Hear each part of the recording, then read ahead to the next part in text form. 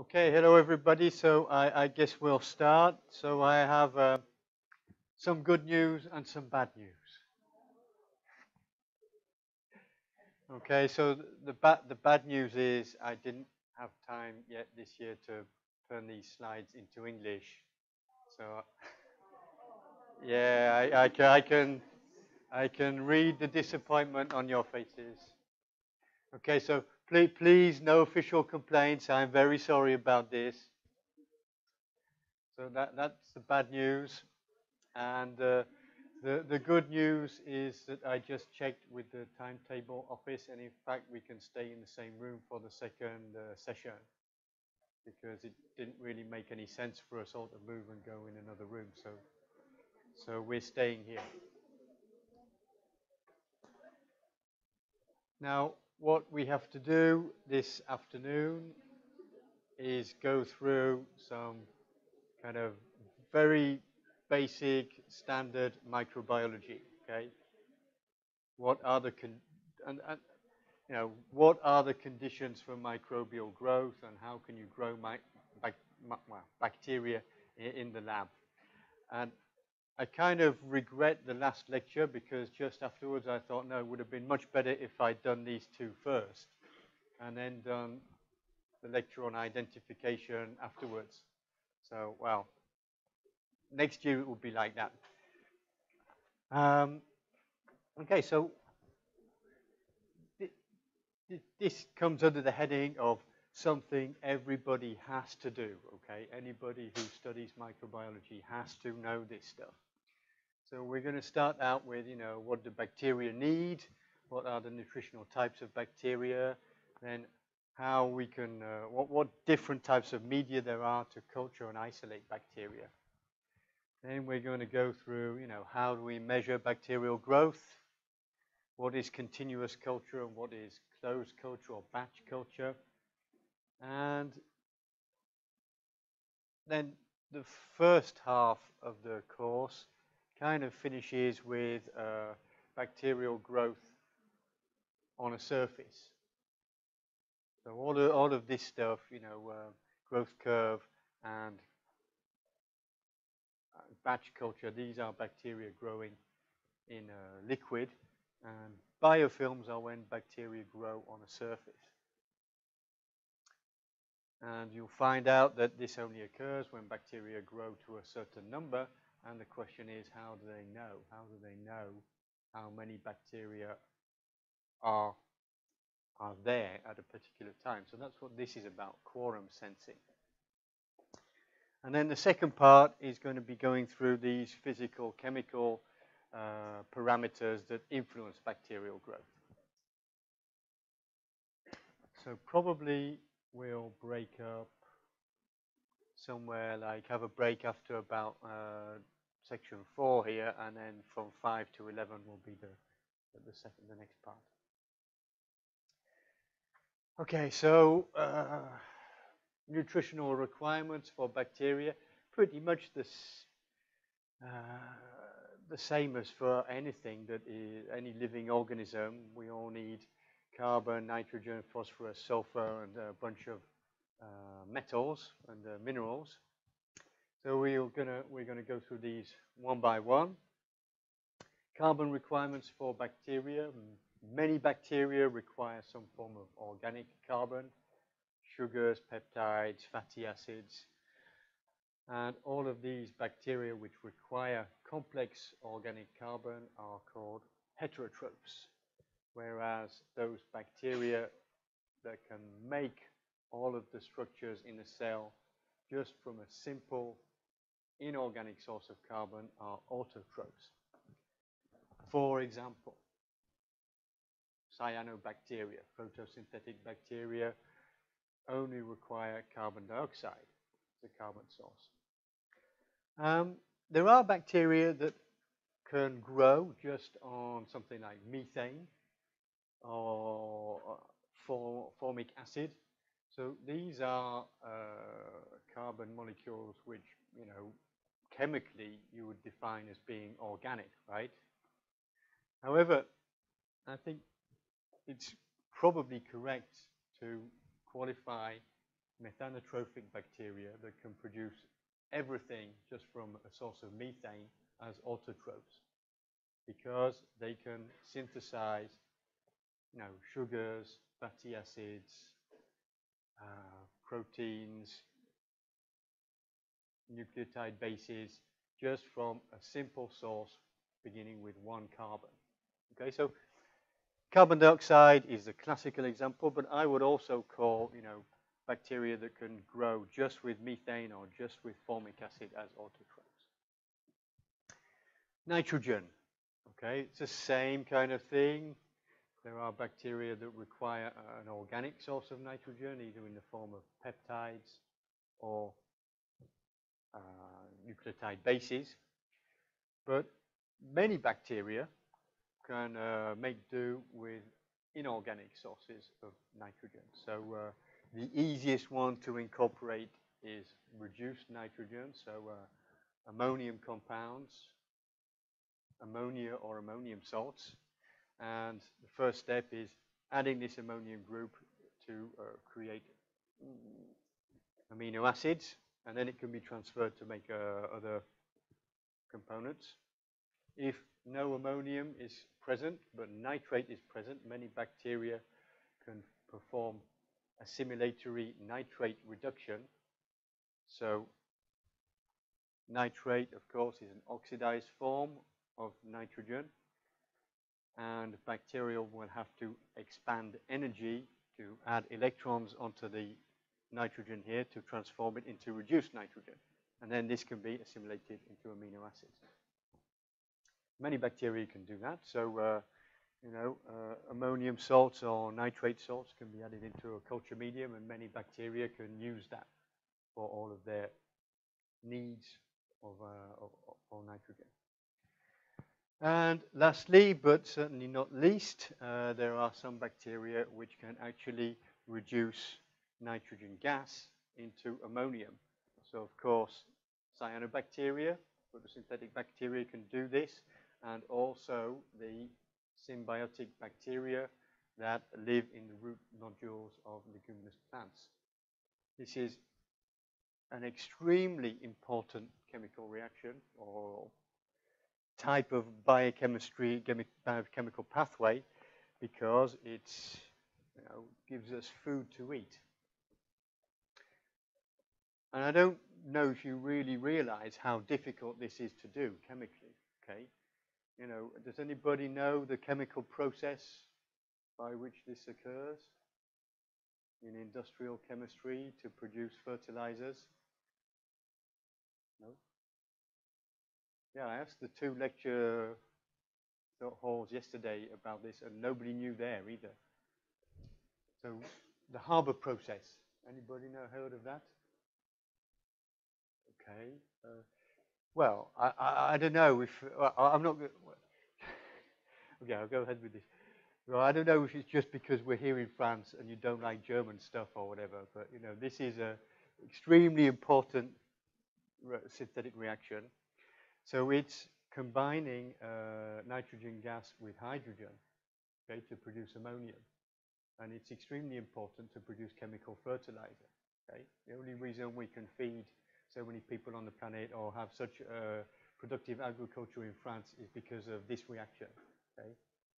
And if you want to do that chemically, you've got to have a huge reaction chamber with massive pressure and very high temperature and an ion catalyst. You need to put a ton of energy into this reaction to make it go, because nitrogen gas is extremely chemically stable. So this reaction is quite a feat. Bacteria can perform this. Just on the subject of the Haber process, because basically I think these 2 lectures will perhaps not take up 2 hours and 40 minutes exactly. So I have a little bit of time for the anecdote about the Haber process. Now, this is the reason why the First World War lasted so long, Okay. One of the big problems that Germany had in the First World War is that they were reliant on imports of mineral nitrates, okay, for their agriculture. And the British Navy was able to put a naval blockade all around Germany and stop the imports coming in. So they couldn't grow enough food to feed their population and carry on fighting. So this is where Fritz Haber was stepped in here and invented his process in, I think, 1915. And this was able to, allow, imperial First World War Germany to carry on fighting for so long. So it was really a very important process, chemical process for world history.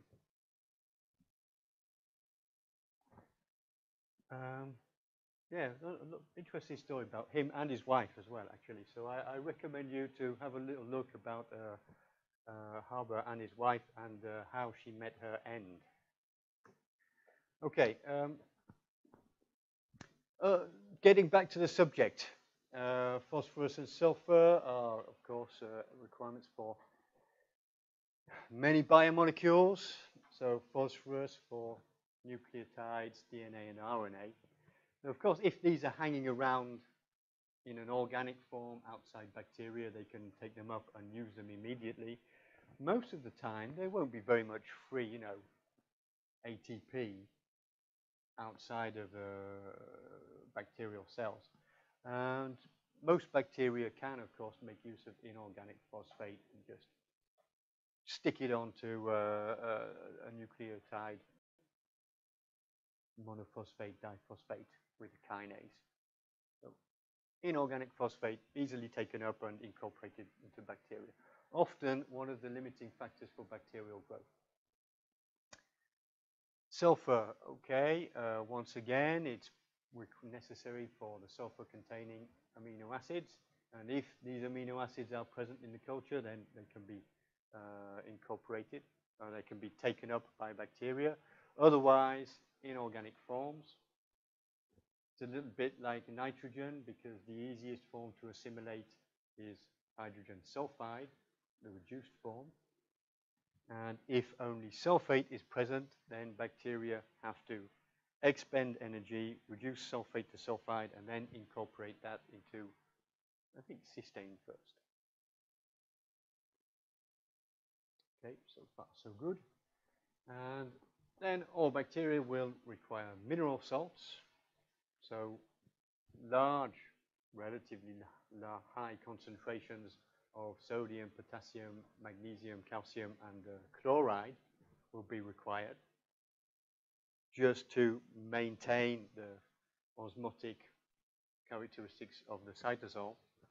Okay, magnesium, okay, it's a cofactor for many enzymes, but it's also required to complex nucleotide triphosphates. And as well as that,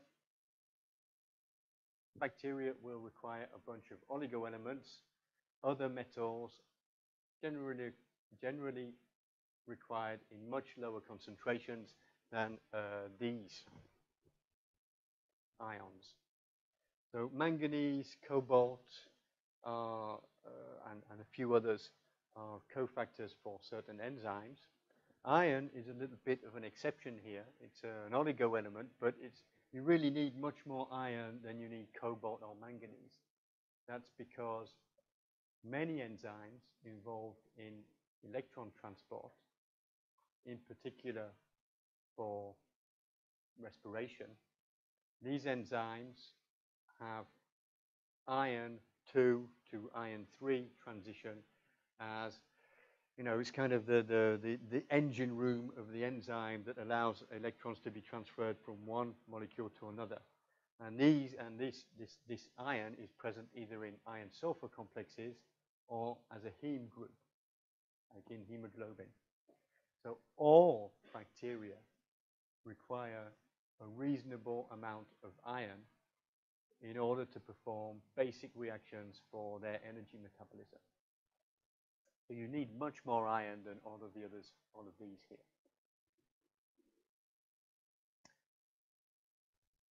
And kind of the last thing in this list is that so far we have made the assumption that bacteria are able to synthesize everything that they need as long as they have the basic building blocks.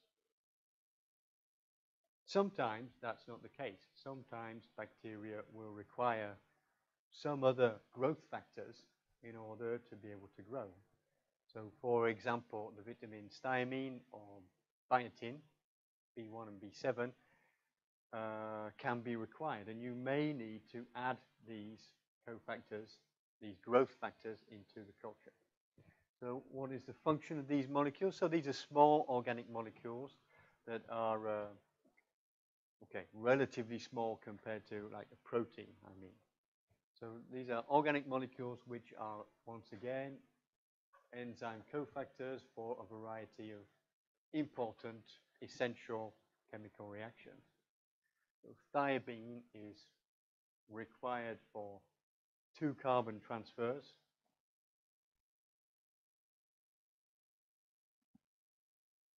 And biotin is required for 1 carbon transfers. And there are a lot of these reactions that are essential for cells. So if you can't perform them, you can't live, basically. And this leads me on to the last point here, which is that if bacteria can, in fact, synthesize thiamine, for example, then what you say is that bacteria are prototrophic or prototrophs for thiamine. That means they can synthesize this molecule from basic building blocks. If they can't synthesize thiamine, then they are auxotrophs for thiamine. And this is true for different types of essential organic molecules. So bacteria can be auxotrophic for particular amino acids, for purine or pyrimidine biosynthesis, or for different growth factors. So, what you need, the basic thing you need to remember about this is that you are prototrophic or autotrophic for a particular type of molecule. Prototroph means the bacterium can synthesize it. Auxotroph, it cannot synthesize whatever it is.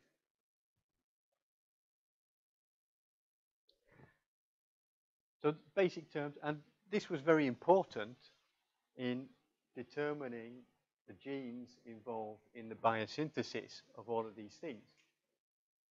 Because the very first step in finding out how bacteria synthesize, thiamine, for example, is first step, start off with bacteria which are prototrophs for thiamine. They can synthesize it, generate a bunch of mutants, find those mutants that suddenly require thiamine, and you think, aha, this mutant has a mutation in a gene that's involved in the biosynthesis of thiamine.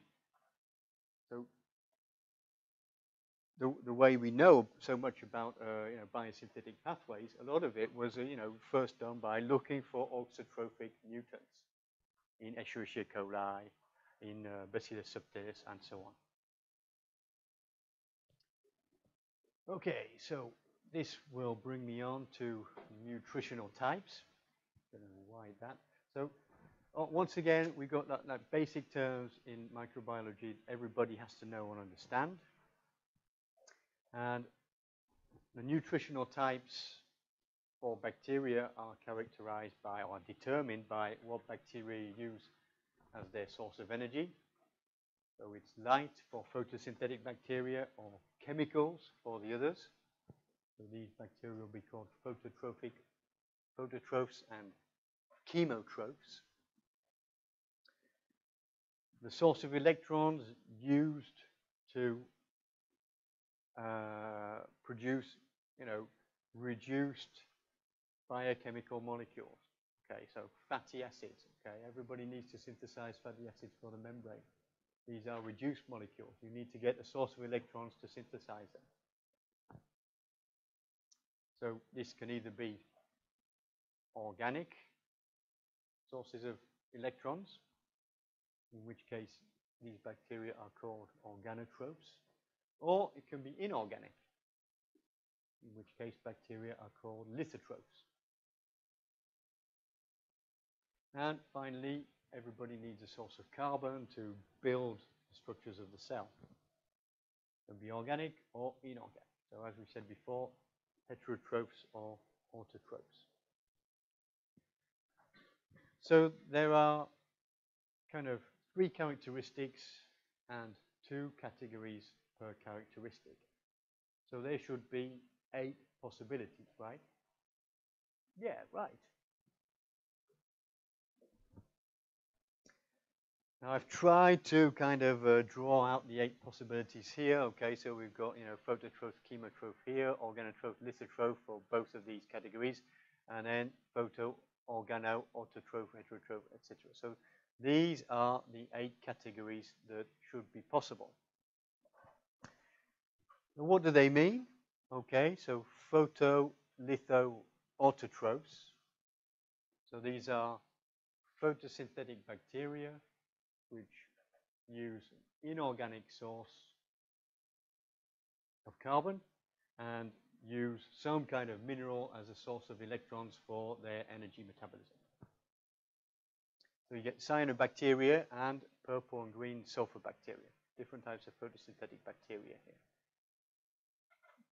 Now there are also photo-organo-heterotrophic bacteria. So these bacteria are photosynthetic, but they require organic carbon for their biosynthetic pathways and as a source of electrons. Now, you might wonder, why are these like, well, I don't know about you, but I wondered about this. Why are these cells in the table empty? Okay, why don't we find any photo-organo-autotrophic bacteria? Okay, think about it for a little bit. Why don't these things exist and why don't these things exist?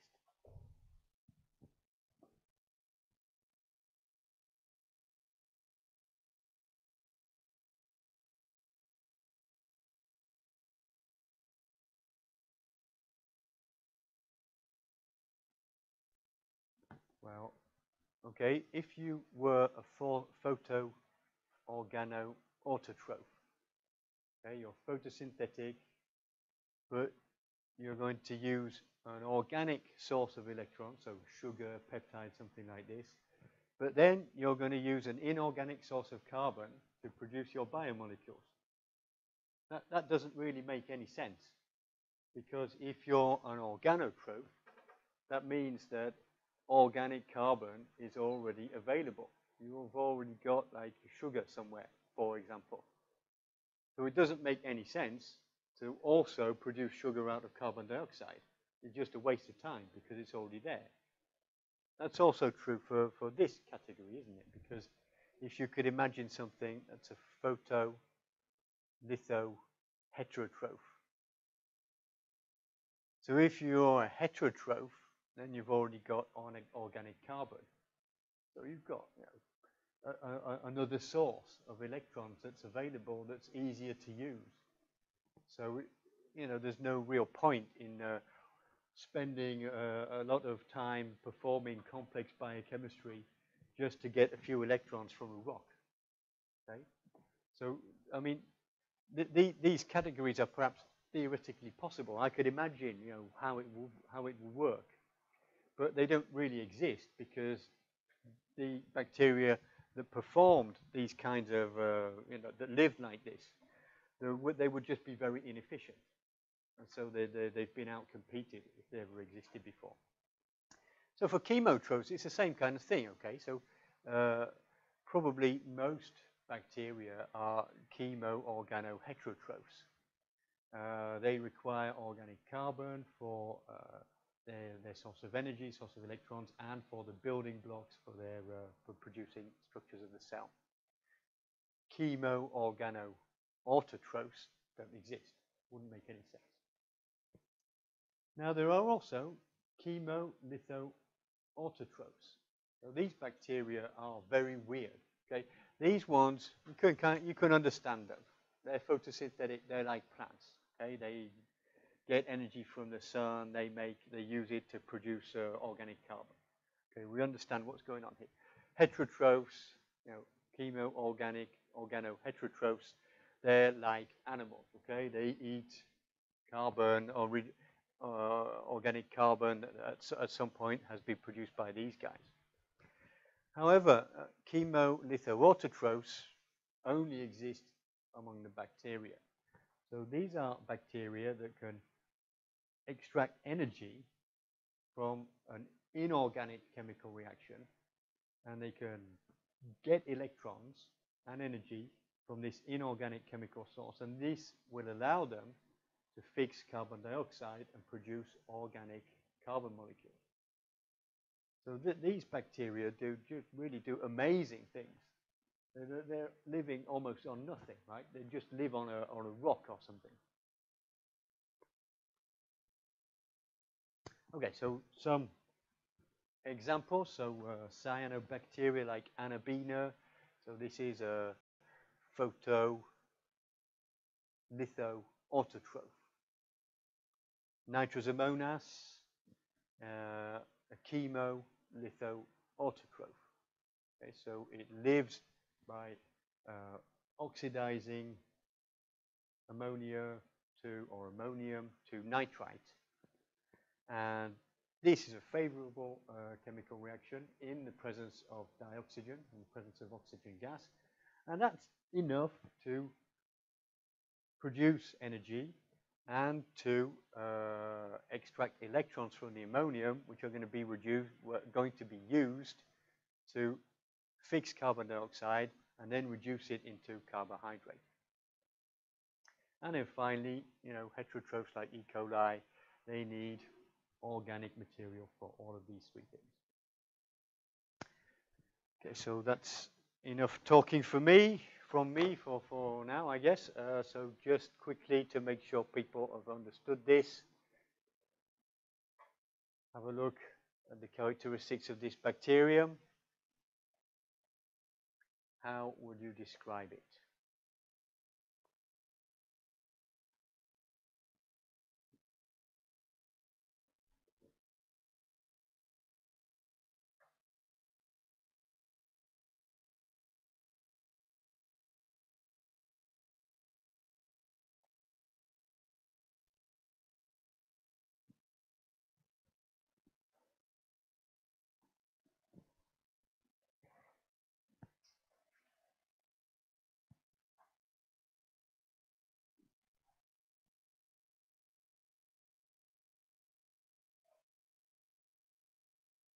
Okay, everybody got it? Yeah. So is it A, a photolithoheterotroph, prototroph for biotin? No. Okay. A photolithoautotroph, prototroph for biotin? No. Photolithoautotroph, auxotroph for biotin? Hang on. Some people shook their heads and other people said yes. Now, who says yes? Who says no? A couple of people.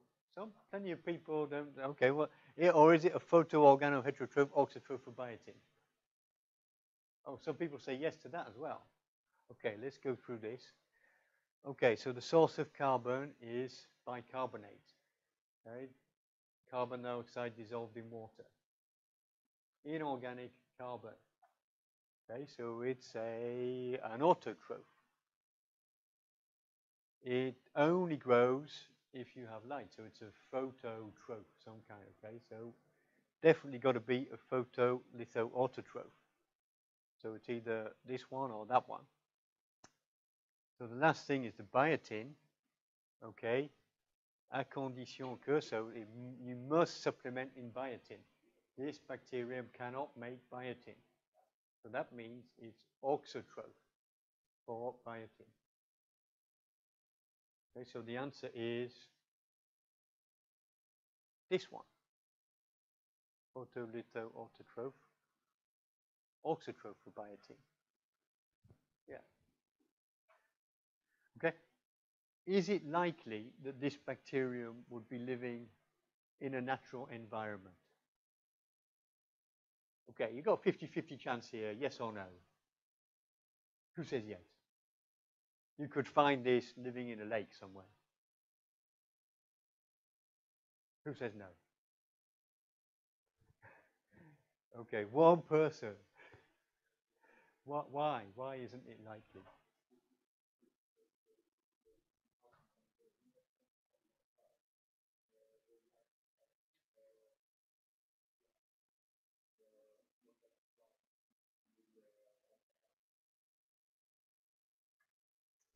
Not, not, not sure I follow what you're trying to say here, but yeah.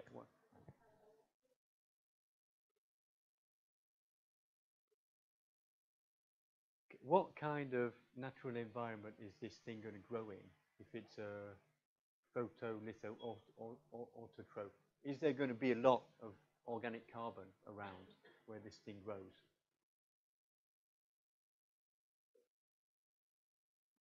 Probably not, right? Because it's making all of its own organic carbon.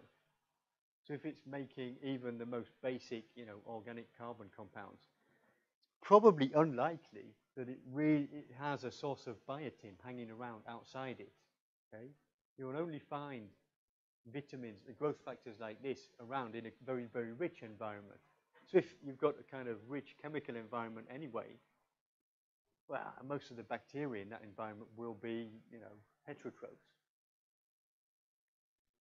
So, most, autotrophic bacteria can produce everything they need, okay, and they won't have a requirement for growth factors. But, you might find something like this in a research lab because it's a particular mutant that has been generated. Anyway, so I was kind of thinking about this when I gave the description, and I thought that's a bad idea because this kind of thing will never really exist. But why doesn't it exist as a natural type of bacterium is also kind of interesting thought experiment, well, at least, from my point of view. Okay. So, yeah, I think that's actually generally true. Okay, so bacteria that are growing in a very rich environment where you've got a lot of organic compounds, glucose, peptides, they might lose biosynthetic pathways for some other stuff. Okay, so these ones can have more particular nutritional requirements than bacteria that live in a very nutrient-poor environment, because those bacteria have to synthesize everything for themselves. Okay, so what would be an example of an environment for bacteria to grow where there's a lot of complex organic molecules? Can anybody think of an environment like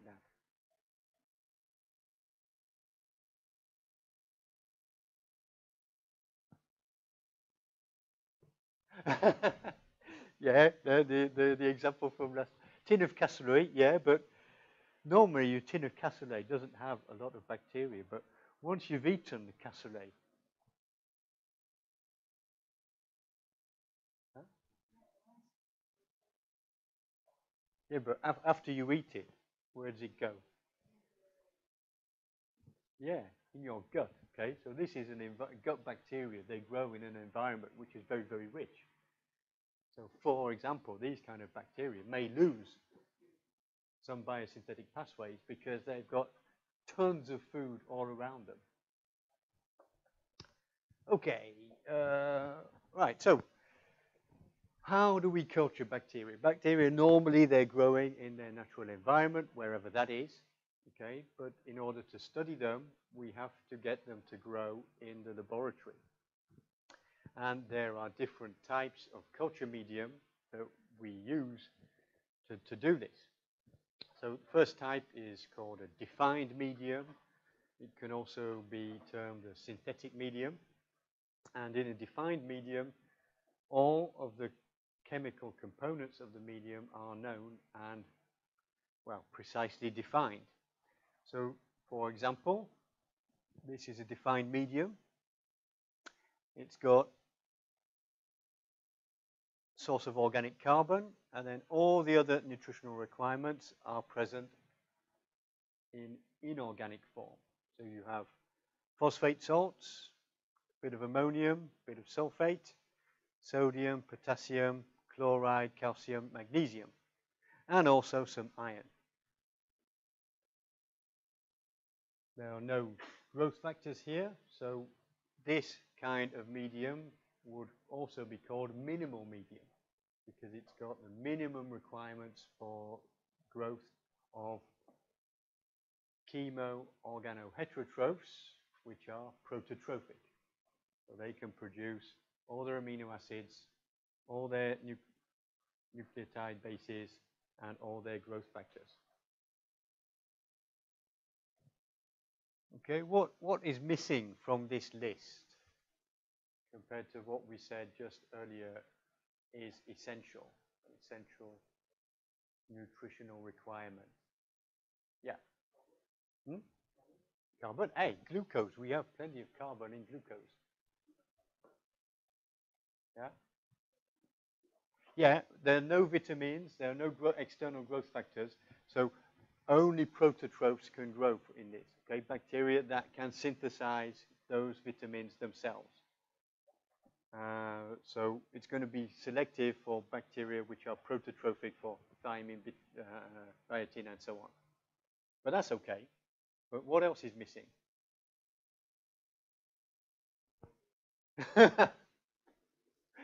Water. That's funny. Hey, come on, what? Liter. Then we have. Okay, it's not specifically listed, but it's kind of suggested, I guess. Yeah.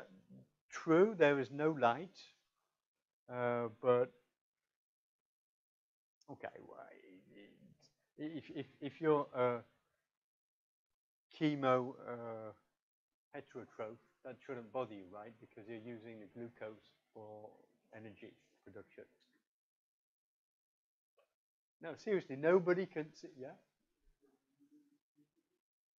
Nitrogen, we've got ammonium salts. So the nitrogen source is here. Inorganic. Hey, well, let's go back and check in that case. It's something on this list.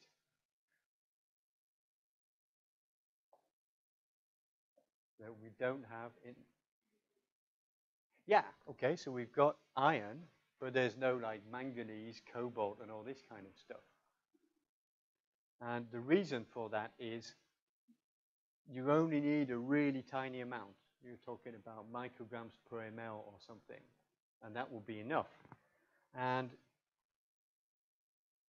in most cases, when you are ordering the chemicals to make up a defined medium like this, or minimal medium, let me give you a clue here. Are you going to go and order the most expensive high-grade calcium chloride that you can find, or are you going to order the cheapest low-grade calcium chloride that is on the list in the catalog? Who said, whoa, let's spend the money? Nobody. Who says, no, I'm a cheapskate. Let's save some money. Yeah, good. The right attitude. Yeah, you'll use the cheapest reagents. Okay, so why? What is special about the high grade? Why are the high grade chemical reagents more expensive?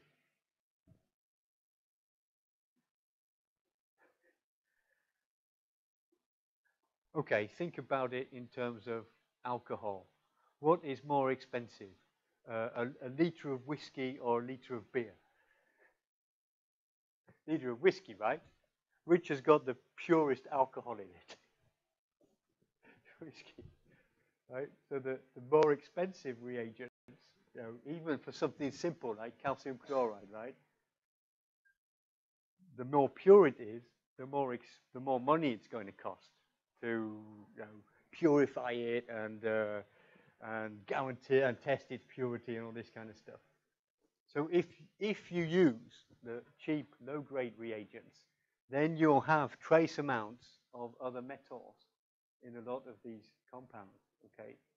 So you don't have to worry about adding in a little tiny bit of cobalt or manganese or molybdenum, which may be required for some enzymes. However, if you're specifically working on research and you want to find out which metals are absolutely essential for bacteria, then you would have to spend as much money as you possibly can and buy the purest reagents that you can find, and then add back tiny amounts of these oligoelements. Okay? So that's why you don't have to actually specify everything. But the main things that bacteria need are all present in this minimal medium.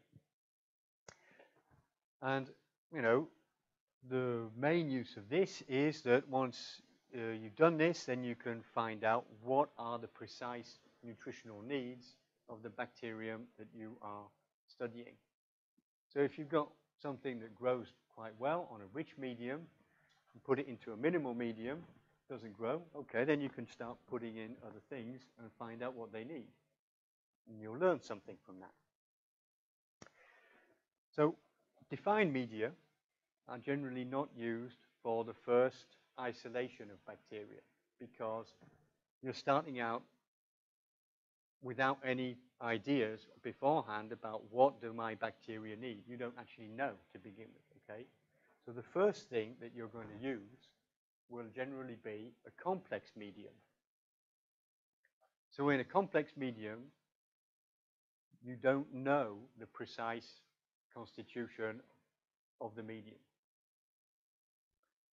But you kind of hope that everything that is required is in there somehow. So, classical example of a complex medium will be a LB medium. So you've got 10 grams per liter of peptones. So you'll have this is a source of peptides. So you get something rich in protein like meat, soybeans, and then you hydrolyze it up to produce soluble peptides, yeast extract, and a bit of salt. So once again, in the salt here, you're going to have all the oligo elements that you're going to need. In the yeast extract, this is an extract from cells. So you imagine everything that the cell needs is going to be in this extract. Vitamins, nucleotides, fatty acids, something like that. It's all going to be in there. So a medium like this would be pretty good for chemoheterotrophs that are not too fussy. They don't have any particular requirement. So that would be for non-fastidious chemoheterotrophs, a complex medium like LB. Or trypticase soya agar, there's a bunch of them. Muller-Hinton. Complex media with ingredients that are very, very cheap and it's going to be simple to make. Now, some bacteria may not grow on a complex medium because they might have some kind of specific nutritional requirement, in which case you might need to grow them on an enriched medium. So this is going to be a complex medium where you add something specific, okay? So one of them which is used for quite a few bacterial pathogens is fresh blood agar. So here you start off with tryptone soya agar. So tryptic digestive casein, so you've got short peptides, also from soya, salt, and agar. You mix this up to 1 liter, put it in the autoclave, boil it up, leave it to cool to 50 degrees before the agar starts to set, and then add 50 ml of sterile sheep blood to the agar and pour the plates. So that's useful for some quite fussy chemoorganoheterotrophs. So listeria, monocytogenes will not grow very well on LB or trypticose soya agar. Streptococci also grow much better on blood agar than basic agar. So you get plates that look like this, okay? So I think this is Streptococcus pneumoniae on blood agar. Now in some cases, especially if you start with a complex mixture and you know the particular type of bacteria that you are looking for that may be present, then you'll want to use a selective medium. So in a selective medium, you've got complex medium, and then you add something which is going to inhibit the growth of the bacteria you don't want, and possibly some other components which will favor the growth of the bacteria you're interested in. And there are really a lot of these selective media that are in use in clinical biology, in food biology, and lots of them specifically for enriching different types of bacteria. So, for example, in the lab classes, you'll be using Chapman agar. So this has got a high concentration of salt. That's about 1.3 molar, 75 grams per liter. And this will be selective for halotolerant or halophilic bacteria. Now, what is important, for example, in food biology or food microbiology or medical microbiology, they're going to be staphylococcus. Staphylococci are halotolerant. Now, another way to enrich for staphylococci is with Baird-Parker medium. So here, the first selective agents are these mineral salts, lithium chloride and tellurite. So tellurium is a metal, and tellurite is toxic for most gram-positives and gram-negatives. Some bacteria are tellurite resistant and can reduce tellurite to telluride, and they will be able to survive, so including staphylococci. The second selective element here is the presence of pyruvate and glycine as glucose sources, and these are preferentially used by staphylococci. So you're going to be selecting only for the bacteria that can survive in the presence of these two salts, and really favoring the growth of staphylococci here on these plates.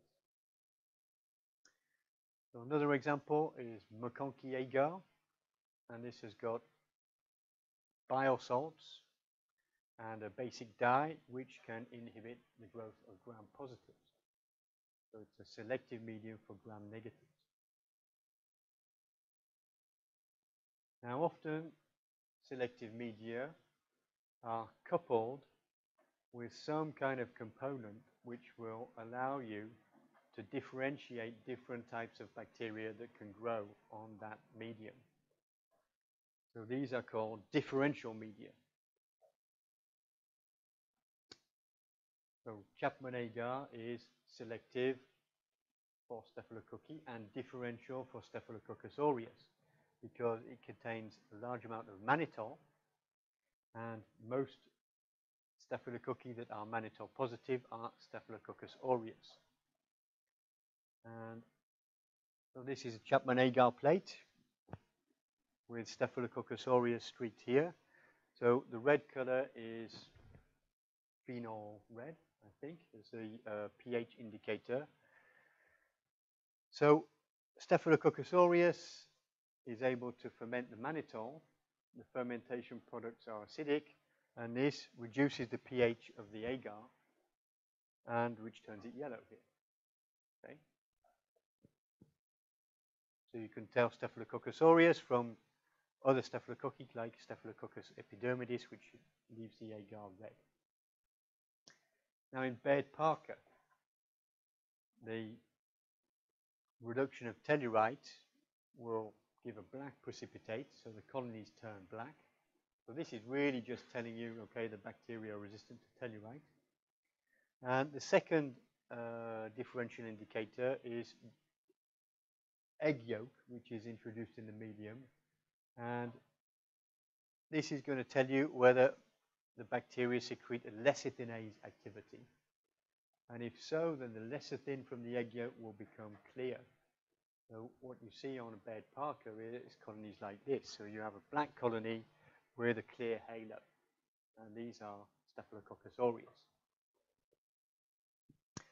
And finally, in McConkey agar, okay, it works a little bit like Chapman. So you've got some kind of sugar, which in this case is lactose.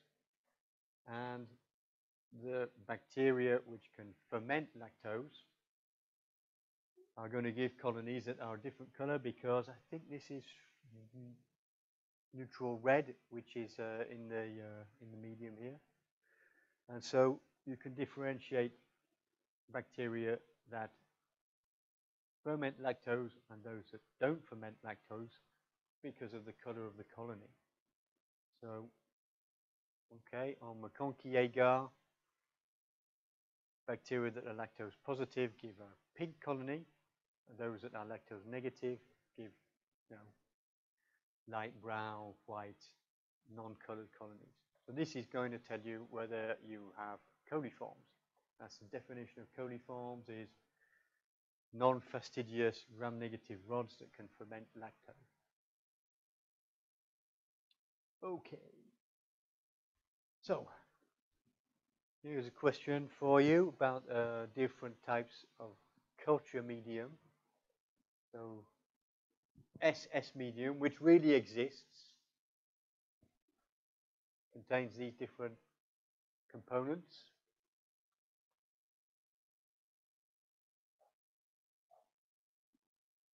What are the terms that you can use to describe this medium?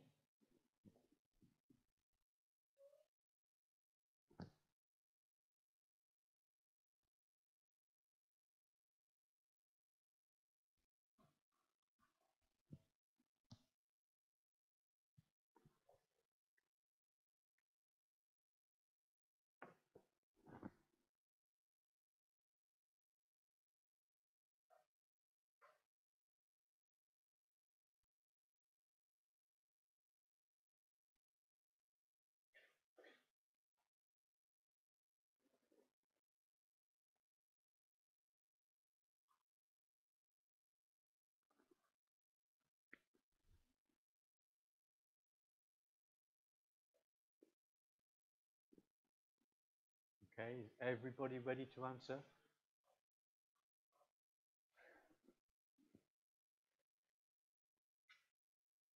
Okay, who's not ready to answer?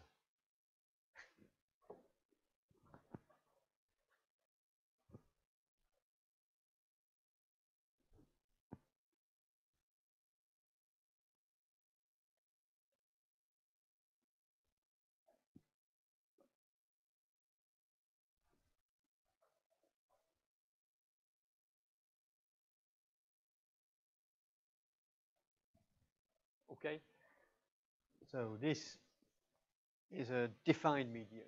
Who says yes? Okay, no, nobody. It's a complex medium. Who says yes?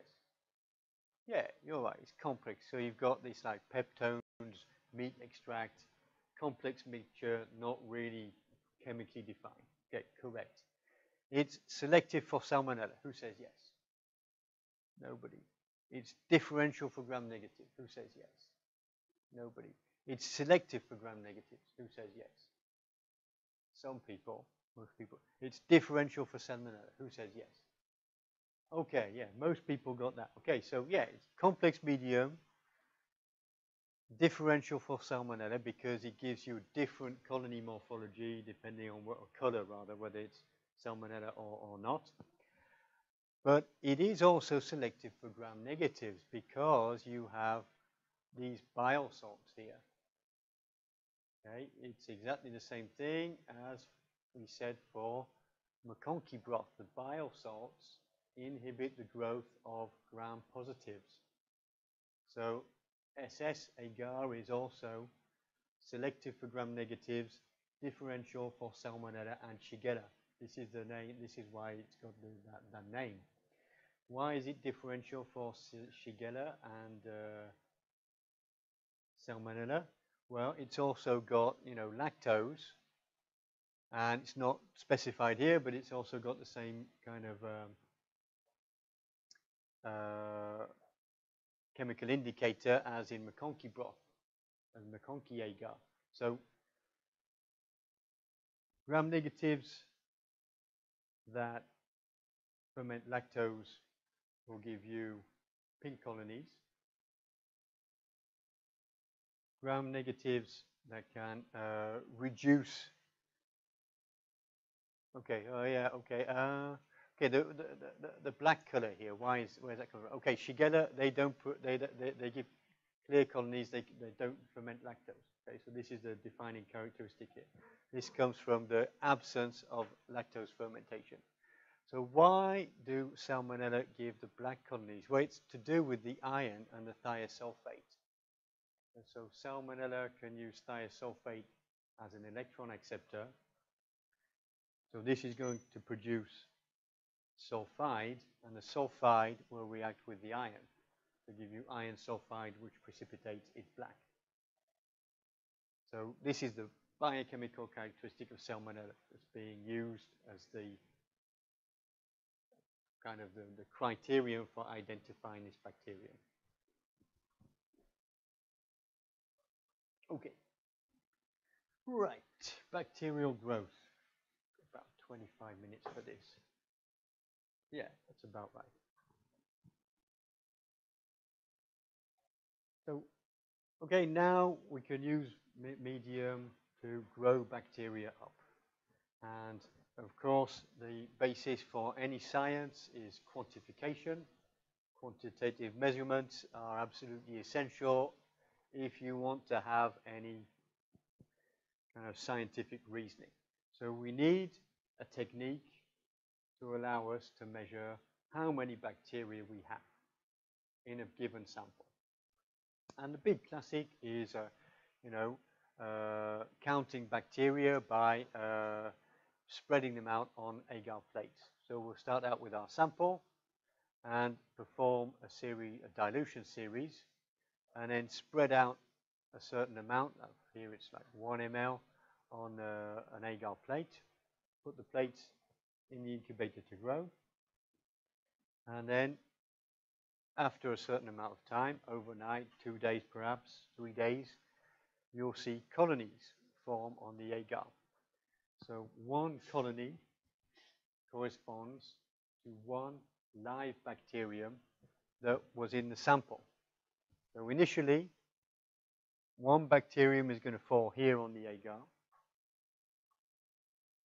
Then it's going to grow. So it's going to double to 2, then to 4, then to 8. And then eventually, you'll have enough bacteria all in the same place to see them. That's one colony. So you count how many colonies you have on the plate.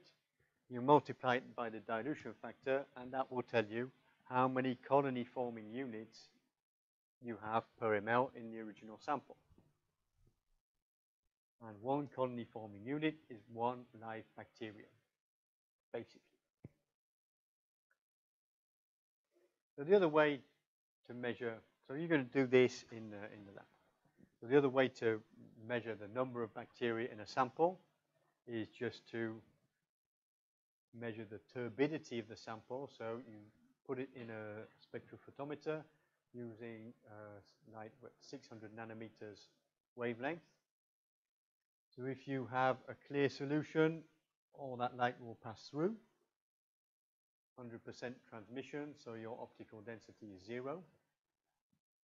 However, if you have particles floating in suspension, like bacterial cells, then these bacteria will disperse the light, and you'll have less than 100% transmission, so you'll have optical density some of positive in the sample.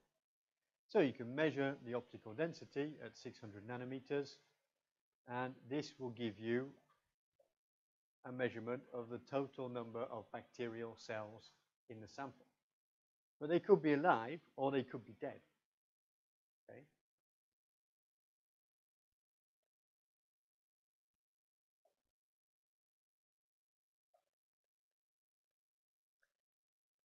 Okay.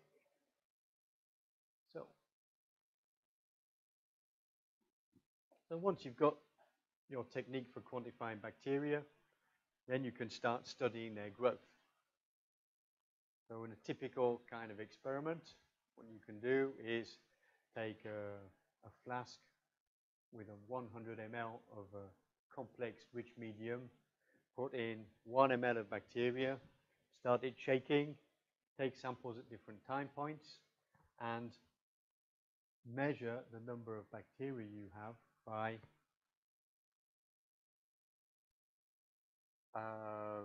dilution and plate counts. So the number of live bacteria in the culture as a function of time. And in very many cases, the curve that you'll get will have this kind of shape. So you start out with a latent period, you put the bacteria in, but the number of live bacteria doesn't change for a short time, stays constant. So this is the lag phase. What is happening here is that it may take time for the bacteria to adapt to the new medium. If they've been grown on a very rich medium before, then you put them into a defined medium, which is very poor, then they'll need time to produce enzymes to make the different components that are not necessarily present in the medium you've used for this experiment. That's one reason why there may be a lag phase. The second reason is that if you take bacteria from an old culture that's been going overnight, or colonies that have been left on a plate for 1 week in the fridge, then in fact the bacteria may have reverted to a kind of less metabolically active state, and they're not really ready to grow. Okay? So then, of course, they'll need to adjust to their new physiological conditions, break down their cell wall a little bit, start expressing autolysin so that they can actually grow in size and start to divide. And this also takes time. Okay, so that's the lag phase. However, once they start to grow, then you have the exponential phase. So during this phase, bacteria are doubling in number every 30 minutes or every hour or something like that. So you have exponential growth. After a while, in a closed system, these exponentially growing bacteria will use up, well, perhaps use up all the nutriments, French word really, isn't it? What would you say for that? Well, I don't know. All of the goodies, all of the glucose, all of the peptones in the medium, they might not have enough to carry on growing. Bacteria can also produce toxic products from their metabolism. So if they are fermenting glucose, very often the fermentation products are acidic. So if the pH goes down too much, this can inhibit further growth. And this is what leads to the stationary phase. So the bacteria are still alive here, but they're not dividing anymore. Okay? So for most bacteria that you use, perhaps in a lab, the stationary phase will be when they're about, 1 billion, 1 times 10 to the 9 per ml. About 10 times more than is illustrated on the slide. Now, during the stationary phase, bacteria will start to, make the cell wall more resilient and will express what are called starvation proteins, which can include chaperones, which can prevent proteins from being denatured and help them refold when they are damaged. So it's kind of like they're adapting to a period of time when they're not going to have many nutrients. Okay, so the proteins you have, you're not going to be able to make any more. So you better be able to repair the ones you have and maintain them in a functional state. So they adapt to these starvation conditions, and this allows them to survive for a couple of hours more. But it doesn't last forever. Okay? So despite these adaptations, if you carry on culturing bacteria in a closed system, then they'll begin to die. So later on, you get the death phase, where you have fewer and fewer CFU counts per ml in the culture. Now, one of the philosophical questions here, all right, is what does it mean for bacterium to die? And So that's the philosophical side of it, but it's really a technical question. Okay, the philosophical question is, okay, how do we know these bacteria are really dead? We're calling them dead because they won't grow on a petri dish. They won't grow on a normal culture medium.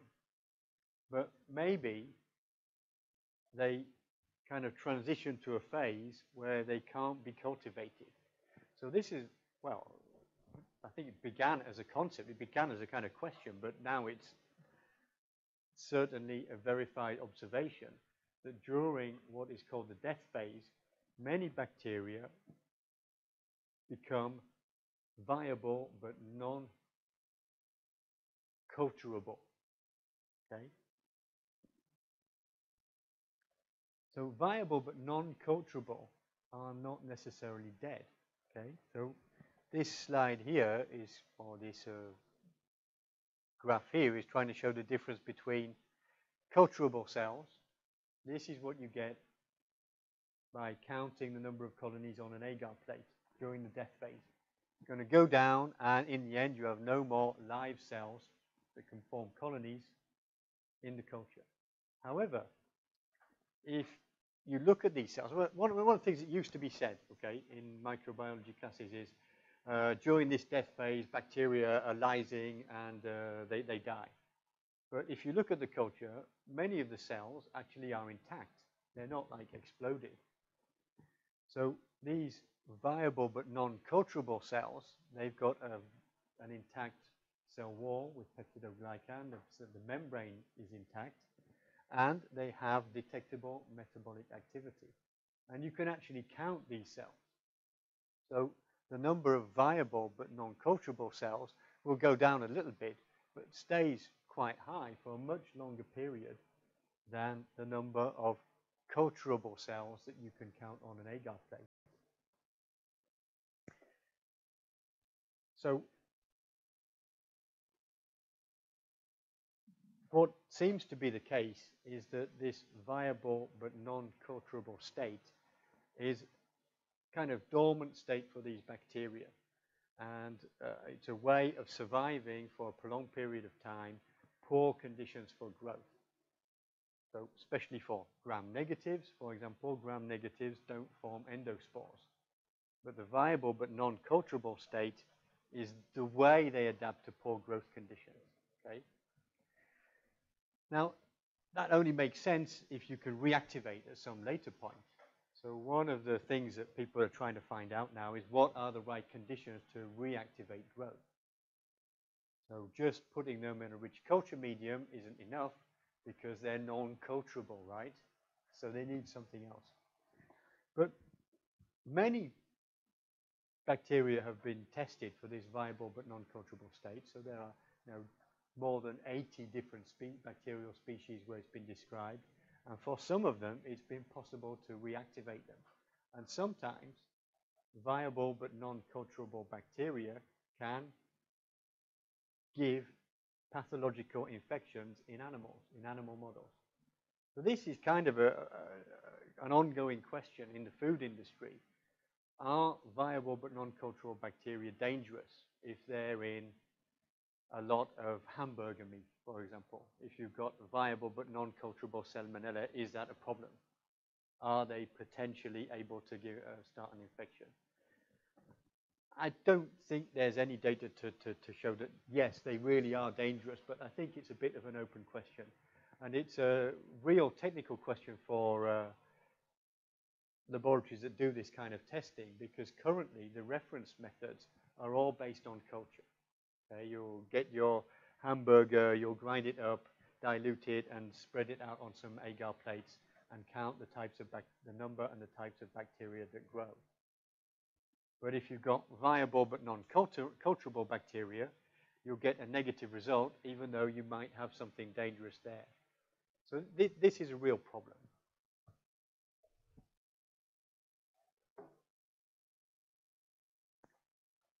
Okay, well, we have like 10 minutes to go. So I suggest we'll carry on for a little bit, okay? Just do this next part. and then have a break afterwards, because the next part is not really fun, and I don't want to come back and start with it. So the next part is growth rates of bacteria. So once bacteria are in this exponential phase, they're doubling for once every 30 minutes, once every hour, something like that. And this is something that you might want to measure, okay? So what you have to do is firstly identify the exponential phase in the growth curve, and it's much easier to do this if you plot the number of bacteria on a log scale than if you plot them on a linear scale, because in this linear scale it's difficult to know when my exponential phase begins and when it ends. On a log scale you can easily see that.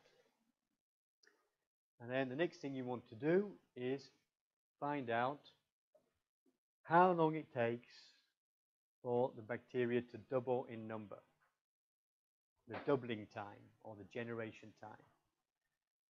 So what you'll do is you'll take two measurements of the number of bacteria present at time 0 and time t during the exponential phase and apply this equation.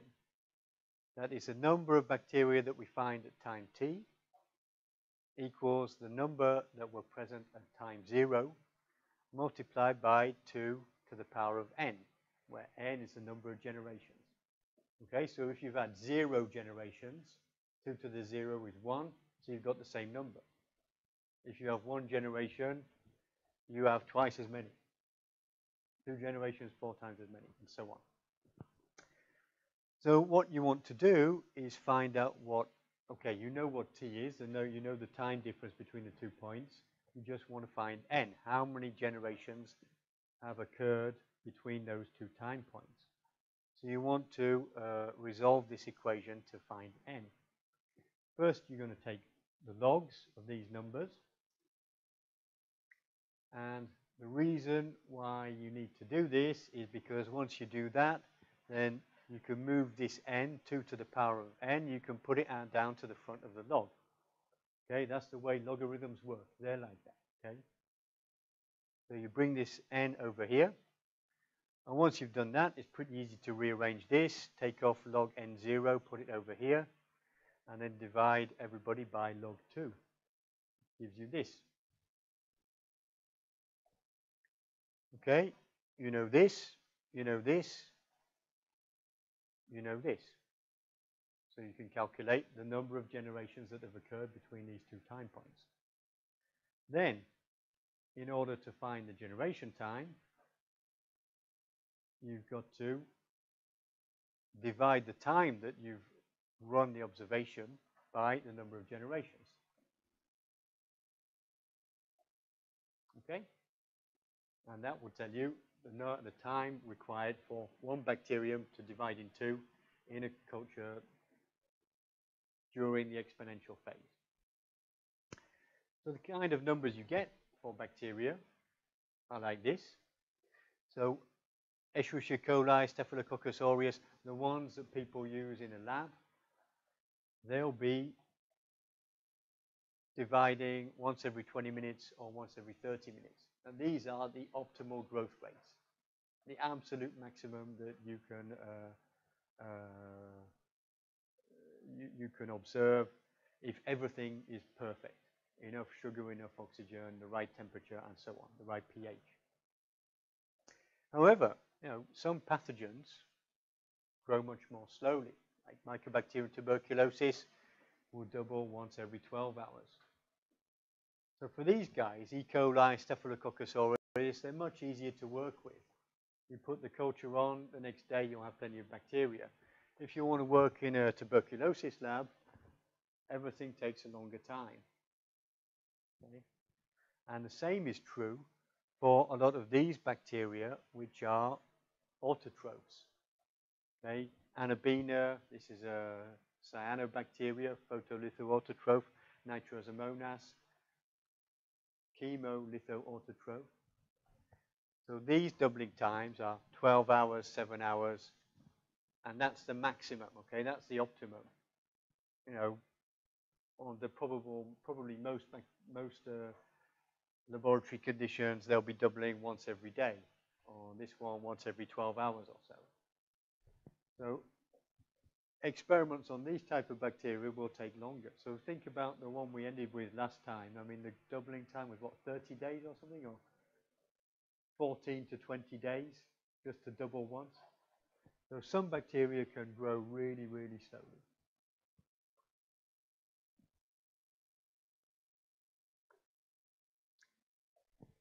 Okay.